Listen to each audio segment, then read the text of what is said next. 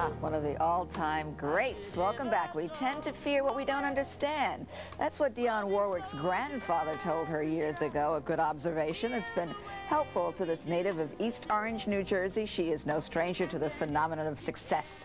Dionne Warwick, thanks so much for being here. My pleasure. We're at 396 WNYW if you want to give her a call. A hometown girl, East Orange. That's me. That's me. Now, I asked you when you sat down here, I said, are we bugging you by saying all of this prediction stuff? Dionne's going to come out here and tell... Listen, it's like I tell you, I'm not a psychic. That's the first thing I want to clarify. I do not, but I will tell you whatever you want to know.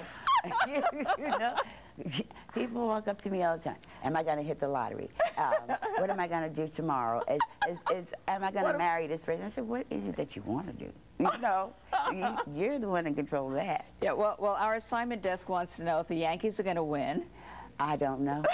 and who you're rooting for. Are you a Yankee fan? Of course I'm for the Yankees, and anybody with an ounce of brain should be for the Yankees. Of course. But if I knew that, I wouldn't be sitting here talking to you today. I know. I'd be in Las Vegas at the sports book.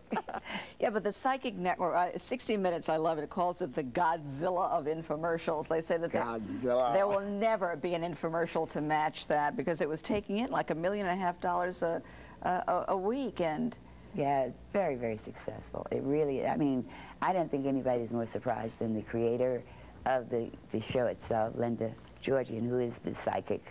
By the way, folks. She is the psychic. She is the psychic. And now what about the people answering the phones? We always have questions. Are these really psychics? They are psychics? They certainly are. They're all interviewed by Linda. And her prerequisites and standards are what they have to meet. And the primary one, which is obviously why I'm still involved with them, is that they put God first. And everything is obviously derived from God. And these are people who have been given a very special gift and have been able to really tune in and help some people that have been seeking it. You know, we're talking about close to 12, 14 million repeat callers, and they wouldn't keep calling if they weren't getting results. Well, I guess. Tracy from Brooklyn, you've got a question or comment for Dionne? Yes. Hi, Dionne. Hi, Carol. Hi. I would like to know, how did you first get started being interested in the psychic phenomenon? Well, I think it stems from just being curious and having fun. I mean, I used to go to Coney Island a lot, Rye Beach a lot, and you know, they all have these little... And so it came from that? Well, that and the fact that, you know, in our churches, and I'm sure you're familiar with this, that the elders have on many occasions said, oh, they were born with a veil over their face, which gives them the aptitude to be able to predict and to see things that are good and or not for you. And then we have these certain ministers who profess to be psychically bound by the Word of God. So it's a legitimate long-term interest in the psychic phenomena. I'm curious, and I want to know. You want to tell me. You know, I'm not afraid of... Now, I want to know, you were telling me before that, never mind the psychic thing, but I really should be jealous because I asked you if the move to Brazil was complete. Yes, it certainly is. It's been complete for almost 2.5 years. Now tell us why you left, meaning your primary residence is now out of this country. Yes.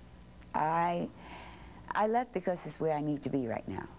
And that's basically the answer. Because the fans are? It is a case of I fell in love with the country. I fell in love with the country's people because everybody knows people make a country, and of course the music.